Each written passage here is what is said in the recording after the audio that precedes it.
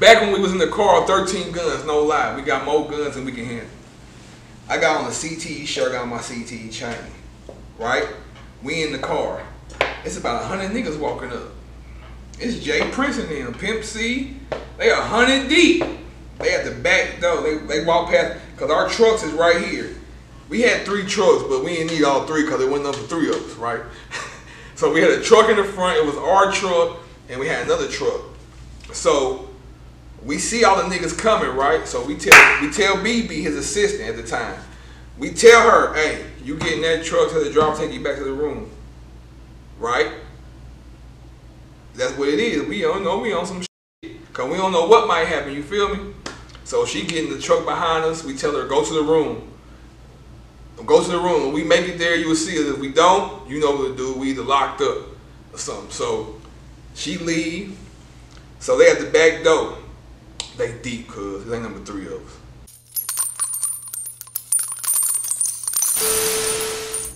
Everybody know this. Jeezy wasn't no real gang member. Jeezy got money. You know what I'm saying? He got money. He was with the shit. I ain't saying he was a sucker because he wasn't a gang member.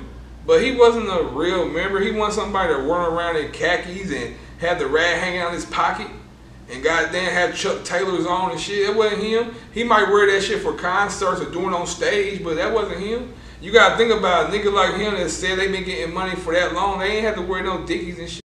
You feel me? Like Kink and them said they been millionaires since teenagers. That's crazy. So just think about it. That's crazy, man. Man, you made a statement. The reason I was asking you about the over here is because that featured Bun B, but at one point in time, you know, Jeezy and Pimp C, you know what I'm saying, had like a disagreement Pimp C shit behind the whole like 17-5 and how Pimp C was crazy. coming out kind of like questioning the authenticity, you know what I'm saying, and all of that, and it didn't really go too left though, but you know, Pimp C was outspoken. Right. And Jeezy, I think, got his respect for Bun. He didn't really jump out. Yeah, we really never jumped out the window. But what's your thoughts on that? And you was around at that time. But you gotta, but that shit was. You gotta understand, Pimp C a legend, Bun B a legend, UGK. I love them niggas. You feel me? I love Bun. I've been around Bun plenty of times. You feel me? And UGKs, they been them niggas. So when he did that, it kind of hurt niggas. It even hurt Jeezy. It hurt a lot of niggas. It was like, damn, not Pimp C. Not Pimp C hating too. Talking about 17-5, ain't no way, and all this. But obviously, he must have talked to some people about it. And they told him like, nah, nigga. Nah. Jeezy? Nah. He said 17-5. Believe him. And you know, at the time of that beef, we niggas at the midst of that beef, we had a concert, nigga, in Texas, in Houston, right? I don't know why, I don't know what was going on, but we usually roll deep, right? But I guess Jeezy was on some shit like, I don't want to roll deep because I don't want them niggas to think we coming for a problem. You feel me? We ain't even worried about that Pimp C shit. You know what I'm saying? But we didn't roll deep when we went to that motherfucker. It was just me, him, I think a girl named, his assistant named BB at the time, and one security guard, right? Right. But we had 13 guns. 13 guns. You might think I'm capping. We had more guns than we could shoot in the truck with us, nigga. You know what I'm saying? And that's another thing why I be talking shit and saying certain shit, cause niggas really put their life on the line about this shit, man. Like niggas could have died, did anything, went to jail for life, anything about this CTE shit. And that's why I'm coming out of my story now, cause I don't like how shit ended for us when we were so loyal. So back when we was in the car,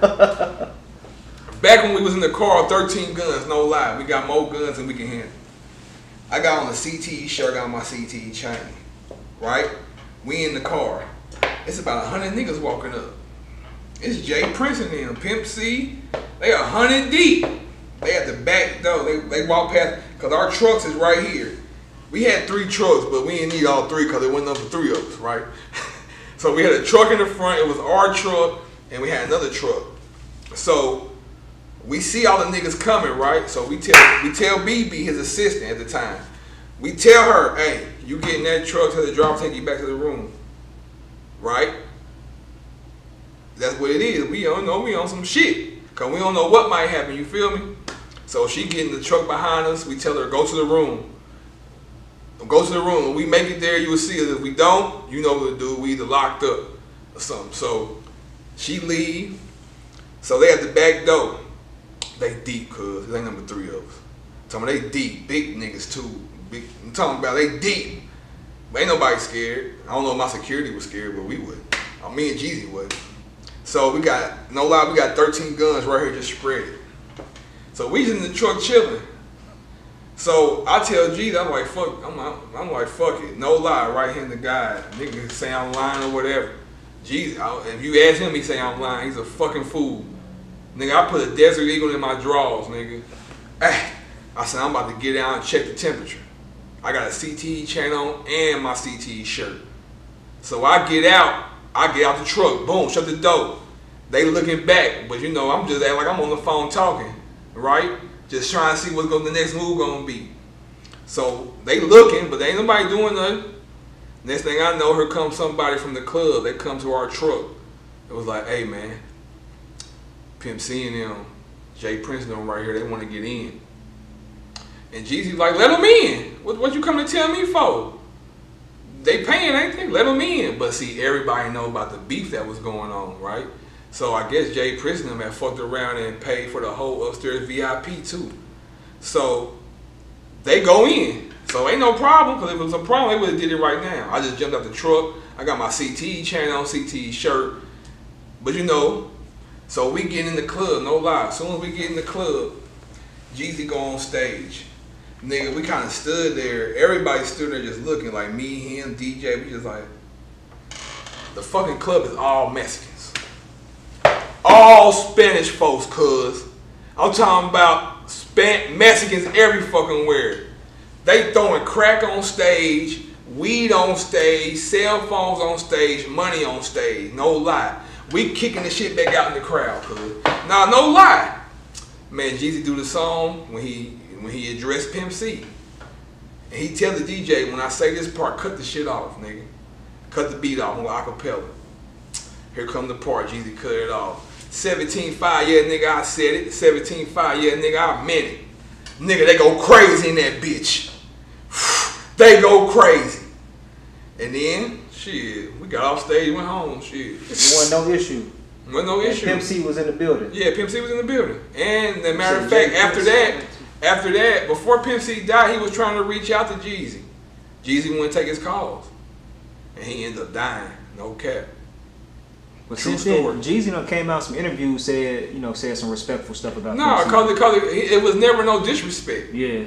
Like on y'all end. On our end was never no disrespect, but the shit got mixed up because Pimp C was trying to get in touch with Jeezy, but he never had Jeezy number. He had Coach K number. So Pimp C felt like, what kind of real nigga give me his manager number? You know, Pimp C was a real nigga, you know what I'm saying?